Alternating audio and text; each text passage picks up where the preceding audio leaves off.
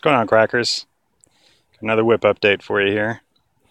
In the last video I shot, said it was likely going to be one of my last whip updates, but like I said, it would likely be. So, that left the opportunity for a couple more. Had some excess leather at the house, and tomorrow, like 24 hours from now, is when I get the bar results back.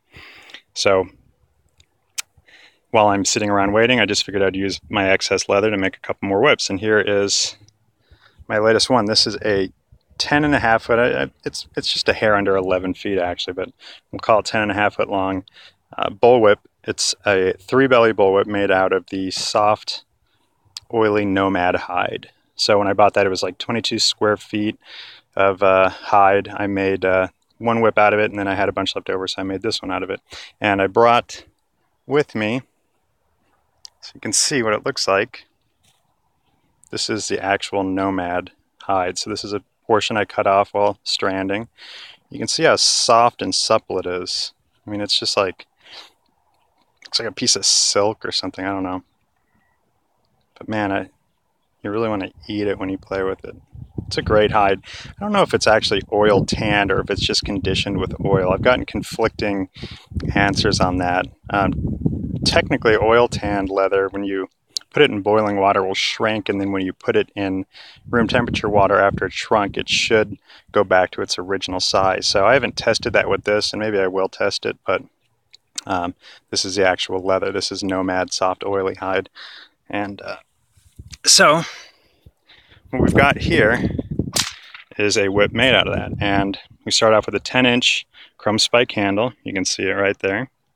And to that, I have a bolster around a core of strands of this. So I had, I think, 4 different lengths of leather strands made out of the stuff that I attach to the end of the spike and then bolster that around. And then there's a teeny weeny belly over that bolstered strand of cores. Then I do the Irish method of applying linen to a pool cue, and I bind. So it's bound around that initial bolster. The first belly's on there, then I bolstered it again. So the first 2 bellies have bolsters, and each bolster is bound. And then there are 2 plaited bellies above that. The overlay is done in a 12 plait, and I didn't drop any strands until way down. Oh, there's a gap. Didn't even see that. Of course, they'll show up whenever I'm doing them on video, but so there was no dropping of strands until pretty far down. Probably around here is when I started to drop. So what I did instead of dropping strands is I, while they were in mid-plait, I would go on with my strander, decrease the width, and for each strand still left on there, I would taper it down by stranding it again. So when you get down to around here, you can see it's, they're pretty thin. Let me go all the way down the thong. We end up in a 4-part hitch. There's 4 strands there. And then I started using these nylon falls. I was using Latigo, but they would break, so I'd be out there cracking, and it would break, sometimes right at the fall. Sometimes it would break up near the fall hitch, or it would break at the popper or at the fall hitch.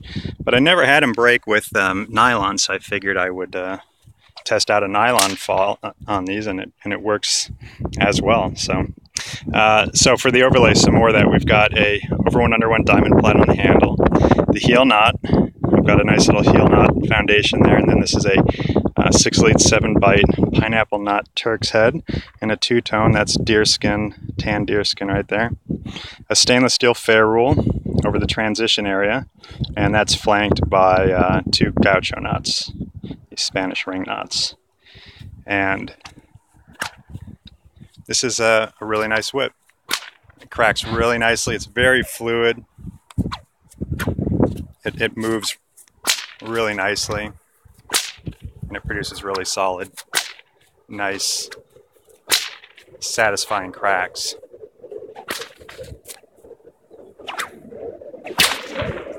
So that was a good one for you. And I'm going to put this one up for sale. I've started to sell them on eBay. I've got, you know, what's left in my inventory. Just going to slowly go up there. And, you know, maybe if I don't pass the bar tomorrow, there will be more that I'll make, but I don't know. Maybe not. Who knows?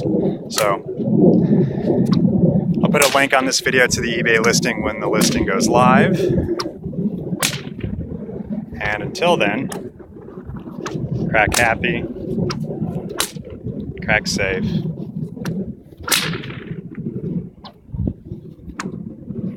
crack hard.